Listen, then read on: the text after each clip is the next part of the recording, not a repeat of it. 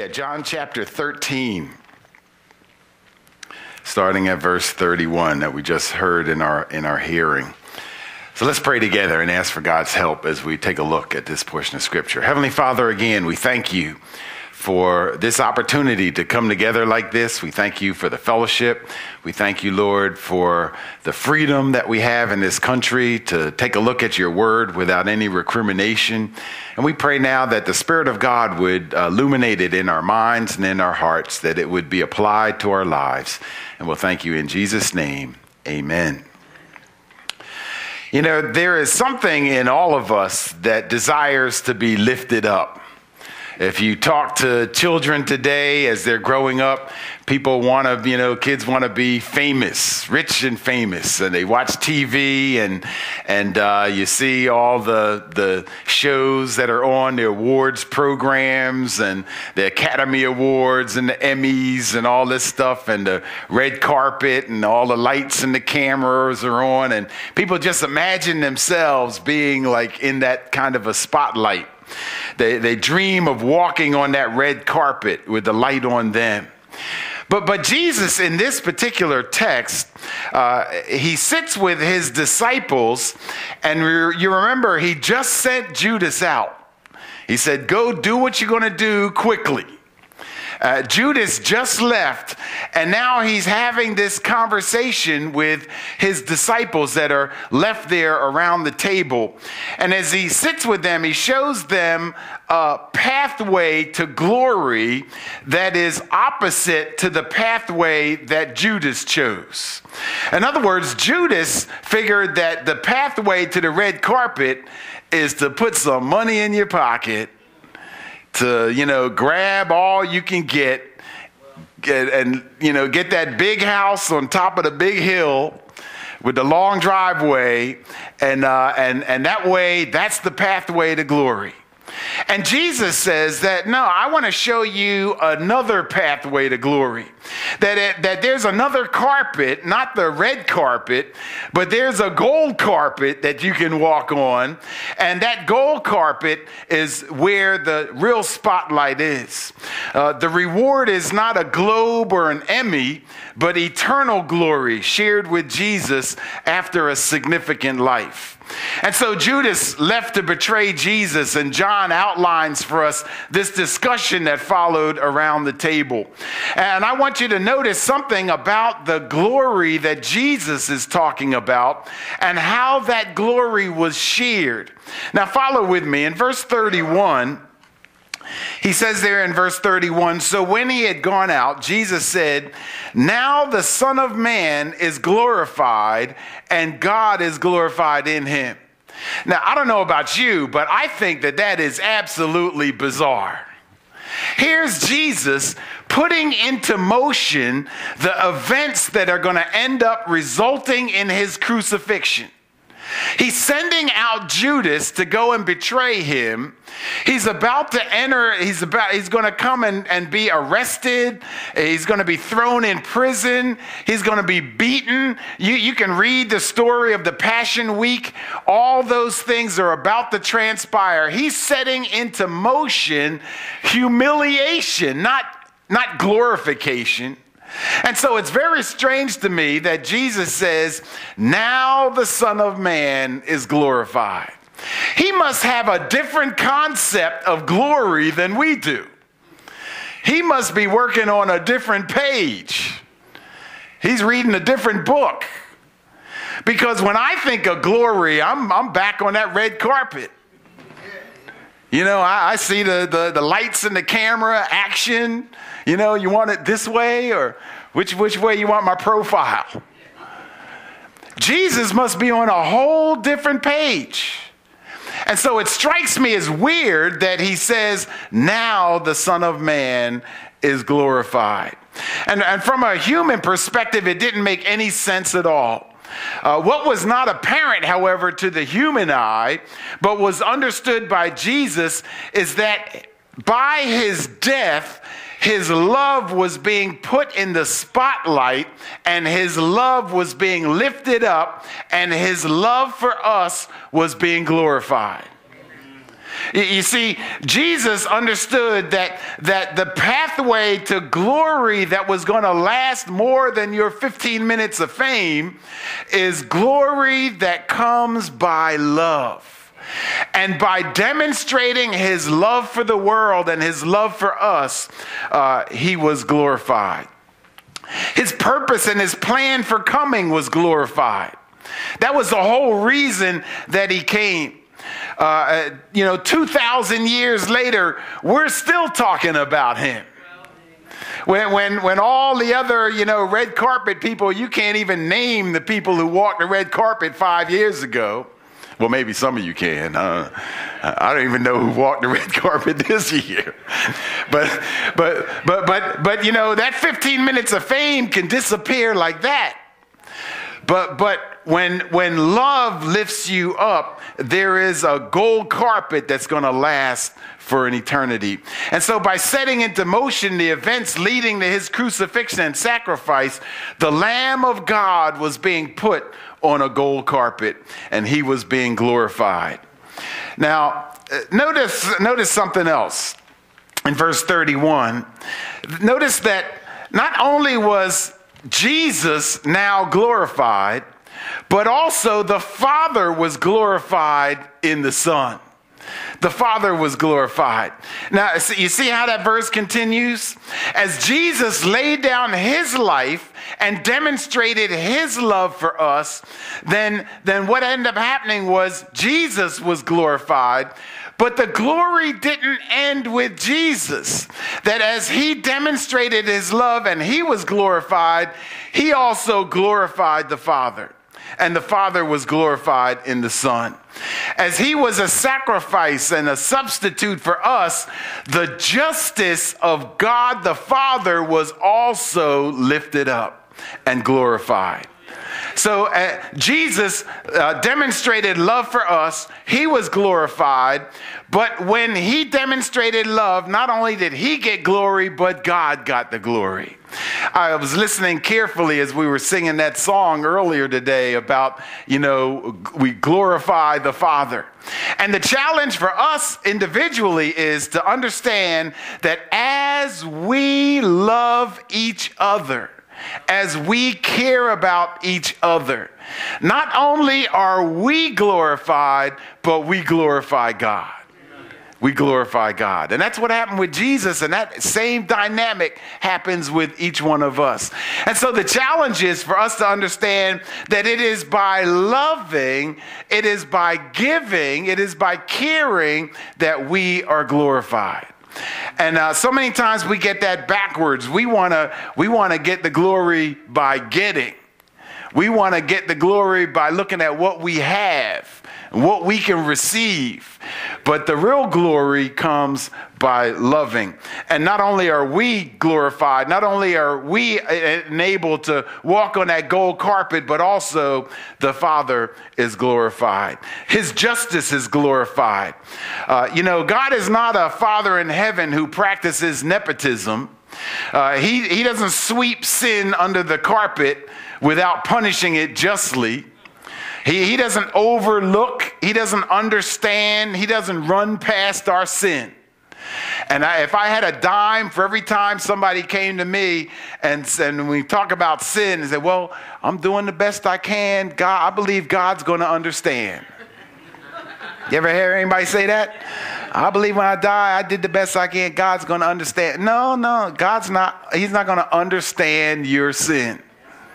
He's not going to overlook it. He's not sweeping it under the carpet. He is a just and righteous God, and sin has to be punished. The beauty of it is that the punishment for our sin was diverted from us, and Jesus bore it all on the cross. That's the beauty of it. And so as Jesus died on the cross and bore the punishment that we deserved, his justice and his righteousness was glorified. So the love of Jesus was glorified, and the justice of the Father was glorified as Jesus demonstrated that love. What a wonderful thing that is.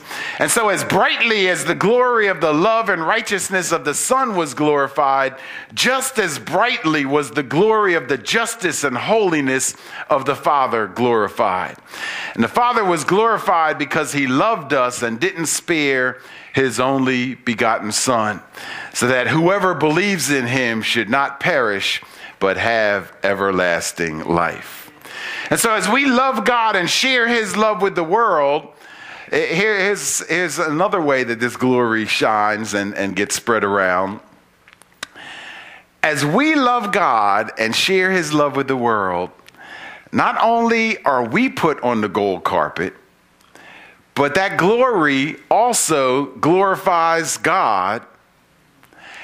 And get this, the people around us who we influence to walk with us in love, they also get glorified. You know, one of the things when you watch these Academy shows and all these award shows, they are up there by themselves. They got the red carpet walk, you know, and they stand there and the picture's taken, but they're all by themselves. The beautiful thing about the gold carpet is that when you get glorified on the gold carpet, you don't have to be there all by yourself. As a matter of fact, you shouldn't be there all by yourself. It is the job of each one of us to make sure that we get some people to walk the carpet with us. Now, who's walking the carpet with you? Who have you brought to follow you as you follow Christ? Who is it that is following your example of walking in love? And it's not always easy. I mean, you can tell people about, you know, walking in love and loving God and sharing his love with the world, but not everybody's buying into that. Not everybody's ready to live that out. But it's our job to just continue to share that message. That the route to all that you are looking for in life, the pathway to all that you desire in life is not found in changing the circumstances around you. It's found in you loving God and loving others. It's found in giving and not receiving. It's found in influencing other people to walk with you as you love God and love others. Are you hearing me? And I would love to be able to walk on that gold carpet with a crew. Yeah, right. A crowd. And unfortunately, I think some of us are going to have a lonely walk. We're going to have a lonely walk. And so I want to encourage us that we have the responsibility to love and allow ourselves to be glorified by loving. And in that, we will glorify God the Father, but we also want to influence other people so that that glory gets shared around us. Now, here's something else that's very, very interesting, and that is that as Jesus demonstrated love and he was glorified, and then the Father was glorified in the Son. Notice what happens. The Father in return increases the glory of the Son. Look at verse 32. If God is glorified in him, God will also glorify him in himself and glorify him immediately. I like that. In other words, the Father is glorified in the Son, but then the Father turns around and shares the glory by increasing the glory of the Son. Oh, you're not following what I'm saying. And so the Father is not grabbing all the glory for himself. He's sharing that glory and increasing the glory of the Son. And now there are a number of scriptures that we can turn to see this. Philippians 2, 9 and 10. I'll just give you some of these. We're told there that Jesus was given a name above every name, that at the name of Jesus, every knee should bow. That was a declaration that the Father wanted to share that glory with the Son. In John 17:5, Jesus prays for the immediacy of that glory to be bestowed upon him by the Father. He says there, glorify me with the glory that I had with you before the world was. And so as Jesus was received back up into heaven, the Father bestows on him the glory. So not only was the Father receiving glory, but he shared that glory back with the Son. You know, when you're on the gold carpet and the lights and cameras and all the action comes and points in your direction, one of the things that you recognize is that, you know what? I need to not take all this for myself. I need to give glory out. And you know, the glory that comes by loving is the kind of glory that the more you give, you don't end up with anything less. You can share that glory and you don't end up with anything less. I like that, because sometimes we think, you know, boy, if I give him credit, if I share my glory, I'm going to be, you know, looked at like I didn't do anything. But the kind of glory that comes by loving is not concerned about your own reputation.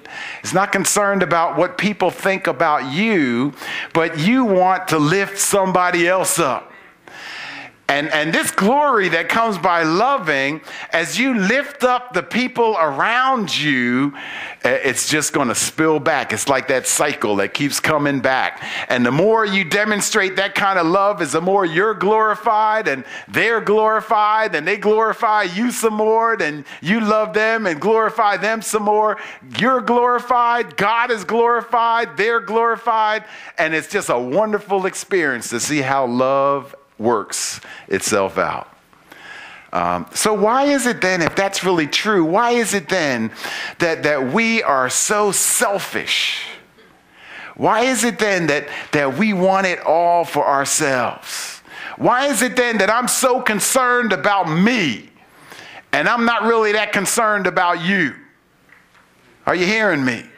Because the pathway to the glory that Jesus is talking about is not the pathway that Judas took to go grab the 30 pieces for himself. The pathway to glory is the pathway that says, I'm willing to sacrifice me for you. And if we could accomplish that, if we could arrive at that place in our own lives, boy, what a different world this would be. We spend so much every day. Time, money, we use up, we waste so much. We spend time and money every day until it's all gone. Precious resources, powerful resources. What if you reinvested your time into prayer, your resources into support to help us plant churches, prepare leaders, and proclaim the gospel? What if you became a prayer fellowship partner? GOGF has been planting churches, preparing leaders, and proclaiming the gospel throughout the world since 1961. 14 churches on the eastern seaboard, producing weekly radio broadcasts that reach around the globe. We have ministry training in India, Africa, and the Caribbean. Partner with us. Partner with God. Invest in expanding and supporting His kingdom worldwide. Become a prayer fellowship partner. You have the time and resources to make a difference.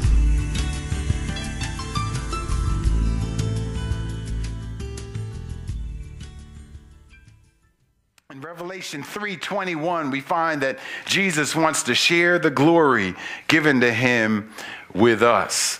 Glory that comes by loving is one of those commodities that you can share and you never end up with anything less. And we see that exhibited by the Father and the Son, and it should challenge us today so that we can in return share glory with the Son.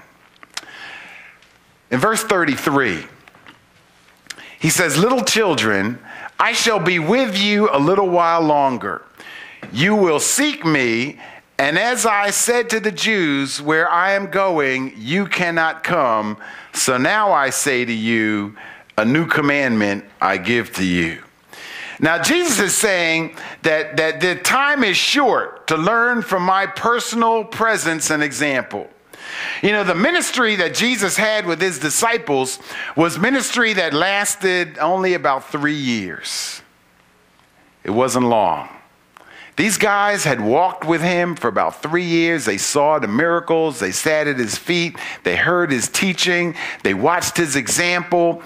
But in that 3 years, they still didn't really get it. Now, let's not be hard on them when they didn't get it in 3 years, because some of us haven't gotten it in 10 years, 15 years, 20 years. So you know, I'm ready to cut them some slack, because I don't know how long I've been saying, I'm still trying to figure it out. So we need to not be so hard on those disciples. But the fact is that they still didn't understand what Jesus was talking about. They still didn't understand that Jesus was about to be crucified. They still didn't understand this whole concept of laying down your life in sacrifice as a means to glorify the Father and be glorified yourself. They didn't understand that. And Jesus is saying, listen, it's getting late. You all better figure this thing out quick, because I'm out of here shortly. And the whole point that he's making is that he's not always going to be there to personally give them the example of being glorified by loving, but that after he leaves, it is going to be their job to continue that. And so he says, I have this new commandment that I'm going to give you. He says, pay attention, because the events that are about to transpire are going to require your undivided attention and your ability to duplicate it in your life. You see, Jesus is not here physically in the flesh today. He's not walking around Lansdale, but you and I are. And so even though he's not with us, it is our job to demonstrate that kind of love in our lives. It's our job to duplicate that in our lives. We're the ones that are left here to be glorified on the gold carpet by sharing God's love with the world. We're the ones that are called to be crucified. We're the ones that are called to sacrifice for others. We're the ones that are called to take up our cross daily. And I know that the cross gets heavy daily. I know that it gets hard daily. But what Jesus is saying is, take up your cross daily. Sacrifice yourself for the welfare of the people around you daily. That's the pathway to glory. That's the pathway to significance. That's the pathway to making a difference in people's lives, not just being focused on yourself. And so I want to challenge you that Jesus is laying a whole new concept in front of them. And he lays this concept out in verses 34 and 35. He says, a new commandment I give to you, that you what? Love one another as what? I have loved you, that you also love one another. By this all will know that you are my disciples, if you have love for one another. And so Jesus is explaining to them, he says, listen, I'm out of here pretty shortly, and where I'm going, you can't come. In fact, it's almost like you can't handle the pathway that I'm about to walk. You're not ready for this. But I'm when I leave, I'm leaving you with the task of duplicating the example that I've just left you. And the example is not the example of Judas, but in contrast to the example of Judas, the example that I'm leaving you is an example of sacrifice. It's the example of giving. It's the example of putting the needs of others ahead of my own needs. We talked about that last week, remember? If you don't, get that CD. It's putting the needs of others ahead of my own needs. And trust me, I know that that is not the American way.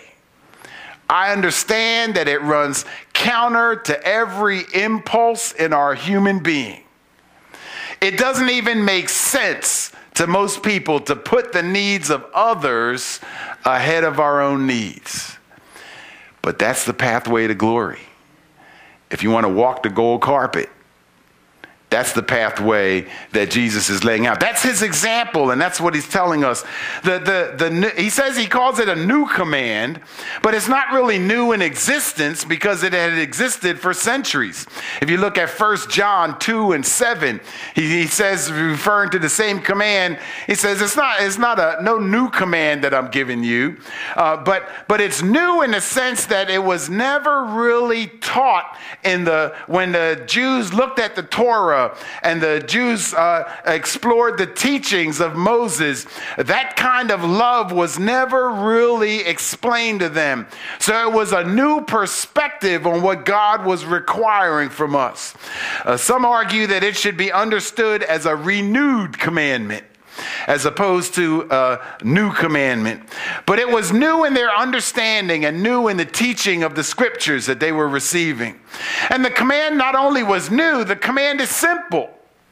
And that's the beauty of following Jesus, is that it's not complicated. It might be hard, but it's not complicated. You don't have to understand a whole lot of theology. You don't need to go to, the Bible school and have a library full of books that you've read. You don't have to have a lot of letters behind your name. It's not complicated. What's that commercial say? It's not complicated. And the gospel is not complicated. It's very simple. It's hard to do, but it's very simple. Love one another. Get out of your own box and your own way and your own head and put the needs of others ahead of your own. That's good. That's a good word for husbands and wives. It's a good word for coworkers and neighbors. It's a good word for family members. It's a good word for all of us to be challenged. It's not a new commandment. It's been in the scriptures for centuries. It's not a complicated commandment. It's easy to understand. And yet, many of us are going to walk out of here today and we're going to go back to business as usual in our week. And our big concern is going to be, woe is me. How am I going to do this? And so I want to challenge you that it's a simple command: love one another. It's reiterated in Matthew chapter 22, 37 and 40, when Jesus says that this command is the fulfillment of the law. In other words, you can take all the law and the prophets, all the rules and regulations, all the do's and don'ts that you find in the scripture, and it all gets summarized by loving God and sharing his love with others, loving your neighbor as yourself. You see, love is willing to suffer for the welfare of others. Oh, I didn't say that, did I? Somebody need to hear that today. Love is willing to be rejected and despised for the salvation of others. That's why we don't witness. That's why you're going to walk the gold carpet all by yourself. Because we don't want rejection. We don't want people to look down at us. We don't want people to think we're one of those. Love is willing to do without for the provision of others. So when you see somebody in need, even though it might be your last quarter, that's the example that Jesus is giving. That's the example that's contrary to the example that Judas gave. Judas was concerned about, how am I going to build my new house? How am I going to stack up money in my pocket? And Jesus is saying, you've got to be willing to love other people. Now, I'm not busting on putting a couple quarters in your pocket. That's not my point. In fact, I think good financial planning is prudent. It makes sense. But what I am saying, and I said this last week, we shouldn't be so up to here thinking about us that we have no room to help anybody else. And we need to always be considering the need of others. That's loving other people. That's the example of Jesus. And that's the commandment that we're called to. And I love the verse here at the end of verse 35. It says, by this all will know that you are my disciples if you love one another. That mark that says that you are a Christian is that you have that kind of love for one another. And so if you don't have that kind of love for one another, what I say last week, examine yourself. Get down on your knees and look at your heart, because that's the mark of being a believer. That's the thing that's going to make you distinguished from all the others that are out there. And so love is willing to suffer for the welfare of others. That's the pathway to the gold carpet. That's the pathway to the glory that God desires to shower on us. Are you ready to walk that carpet? Jesus isn't offering you the red carpet, but he has another carpet, and it's not 15 minutes of fame. It's a life of significance. It's a life that can impact the lives of other people around you. It's a life that can make a difference in the world today. It's a life that can impact the next generation if we will get out of ourselves and into the lives of others. I'm going to ask you to bow your head and close your eyes.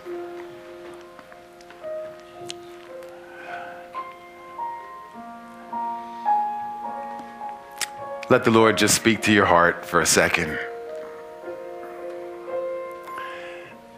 And you know what those areas of need are in your life. You know those things that you get preoccupied, those things that cause you to be self-focused.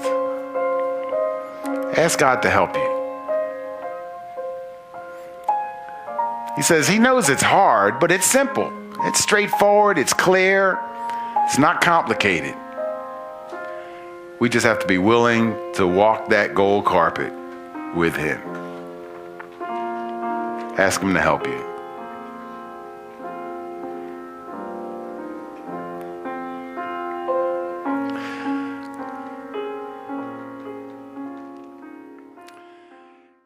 A prayer, I just want to include you in this closing word of prayer. And anyone that the Spirit of God is speaking to you, maybe there's an area in your life that you need help, just up raised hands, say, Pastor Tony, just pray for me.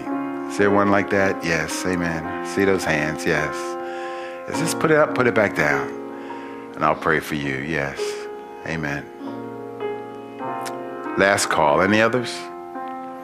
Yes, amen. See that hand. Then, Monka, let's stand for that closing word of prayer.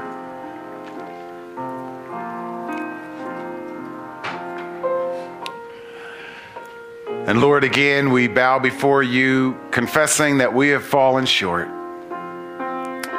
Lord, we confess that we have not exhibited that kind of love, that our concern has been inward. Our concern has been about ourselves.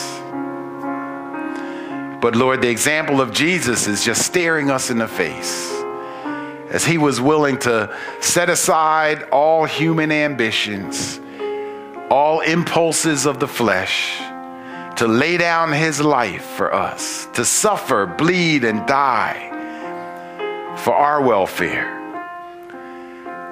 And yet, Lord, because of that love, he was glorified. The Father was glorified. He was again lifted up, and he shared that glory with all of us. We just want to say thank you.